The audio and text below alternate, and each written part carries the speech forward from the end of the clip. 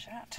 Andy Fleece is a student working on the Maasai Mara in Kenya. The hyena went down in about 4.5 minutes, which is a pretty good standard time. We actually darted an adult male hyena. We gave him about 2 cc's of a drug called tilazol, and after about 5 minutes he goes down. He's just one of the students working with legendary hyena researcher Kay Holekamp. First thing we do is take blood in various types of tubes treated with different anticoagulants. We then take a number of measurements of the teeth, of the body. Then we're collecting samples. Probably some of what he just ate still in here.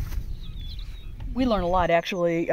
We learn what the hormone levels are in the blood. We extract DNA so we can study gene flow across the entire ecosystem and, in fact, across big chunks of Africa. This is a rare experience for anyone, let alone a student.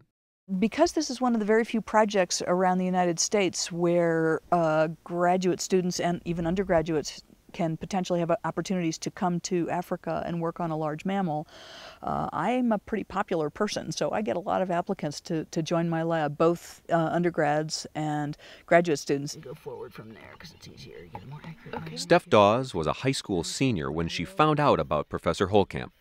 I learned about the hyena project on my own and ended up going and visiting her, meeting with her while I was there during the fall of my senior year, and she essentially handed me a huge stack of papers and said, read these. And so I read them all, and then coming to MSU, I actually started as a freshman working for her.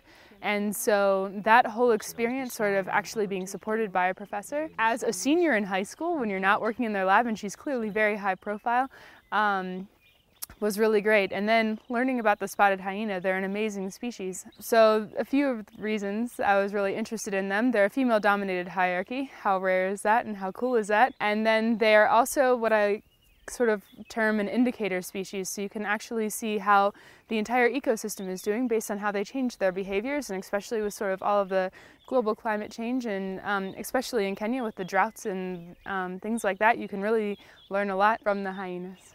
The hyena suffers from some very bad PR. It's something student Kenna Lehmann hopes to help change. Nobody who knows enough about them likes hyenas, unfortunately. But usually once you start a conversation with somebody and explain to them all the things that they think they know about hyenas and how most of those are wrong, they end up going away from it with, oh my gosh, hyenas are really cool. I'm really excited to watch them some more, which is really exciting.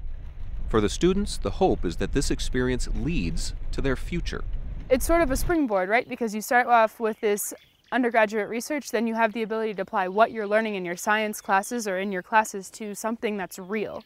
And then once you have that springboard, then it's like, well, where else can I apply what's real? And that's what brings you to Kenya or to any other country.